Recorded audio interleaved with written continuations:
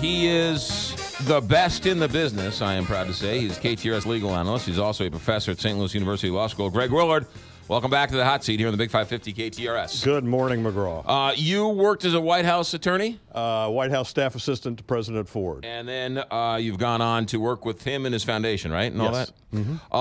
Paul Manafort worked for the Ford administration. Did you know him at all back then? I did not. I remember the name. He worked for the campaign committee in 1976 and was actively involved at the Kansas City convention.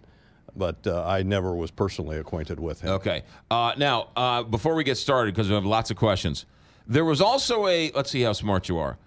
There was a George Papadopoulos involved in the Nixon years, was there not?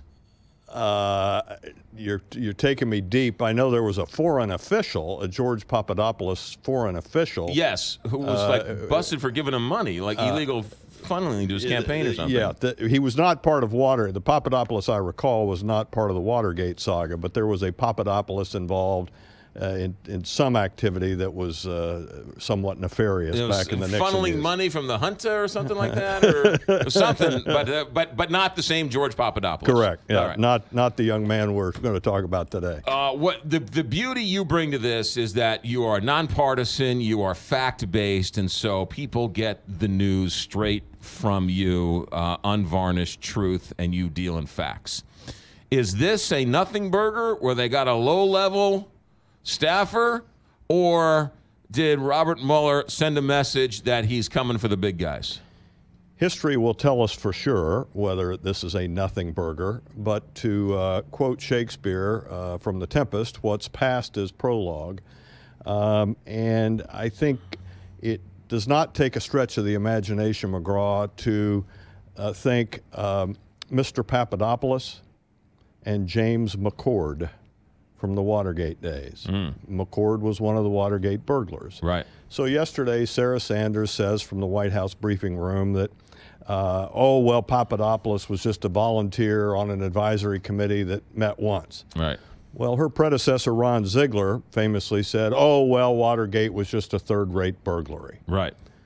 Well, we all know that Watergate turned out not to be just a third-rate burglary. So let's see if yesterday turns out to be a nothing burger. All right. So you watched all this. You read the indictment. What are your takeaways? What sort of stood out to you in the last 24 hours?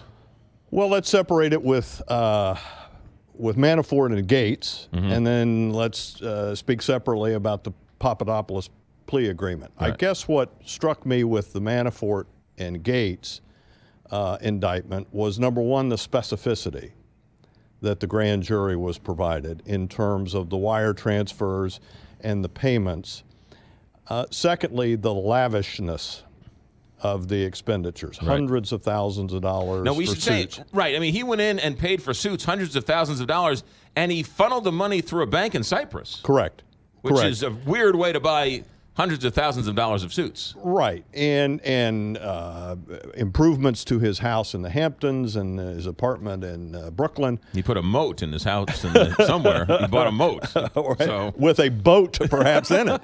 But so I think I was struck by the specificity of the information that the grand jury had, and then the lavishness of it.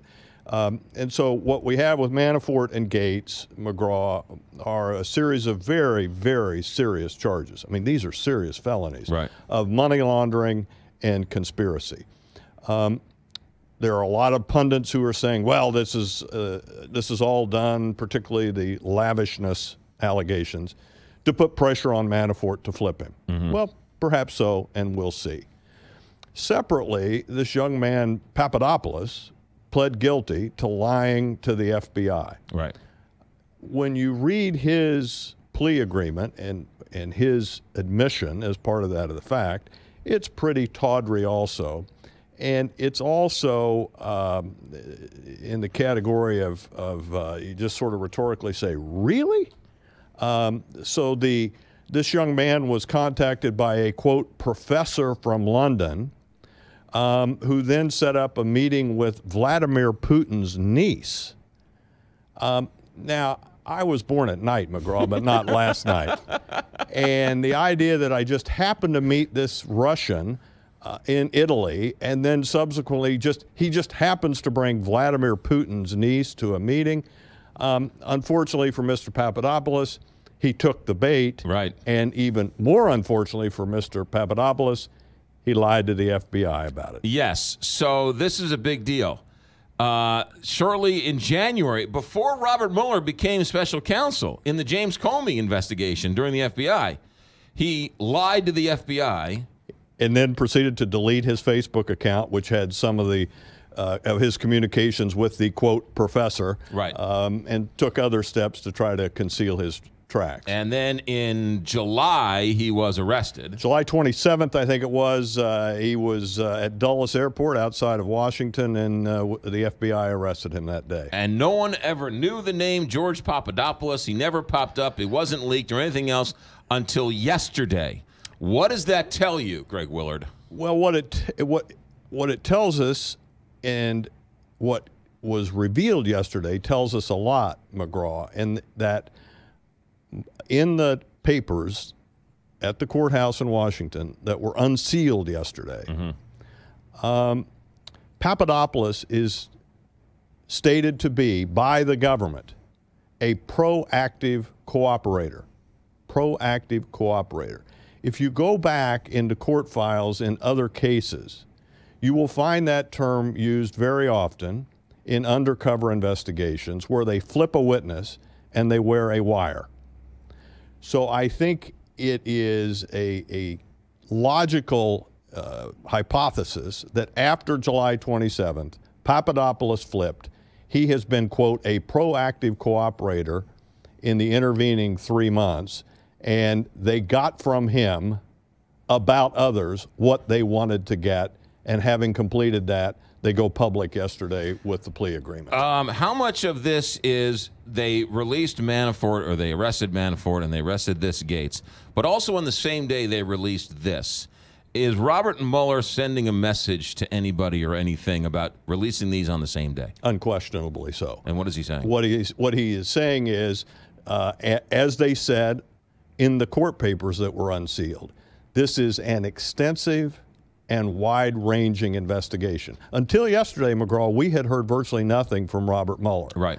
But now that court papers began to be filed, we can go to those, and yesterday's filings, or yesterday's unsealing was very, I think, informative. So I think the fact that the arrest of Manafort and Gates and the handing up of the indictment against them, combined within what, an hour or two yesterday of the announcement and unsealing of the Papadopoulos documents, that is a very clear signal, and there are now very clear statements on the record in the federal courthouse in D.C. that this is very serious and wide-ranging. You worked in the White House. You're working in the White House. You're a staffer in the White House. You're junior, you're senior, wherever, and you're like, whoa, this Papadopoulos was wearing a wire. Do you say to yourself, who else in this room is wearing a wire? Well, I think that's inevitable, McGraw, that whether, let's assume for the moment that in your hypothetical that I'm a White House staffer and I had nothing to do with the campaign. Right. I was out fly fishing in Montana last year.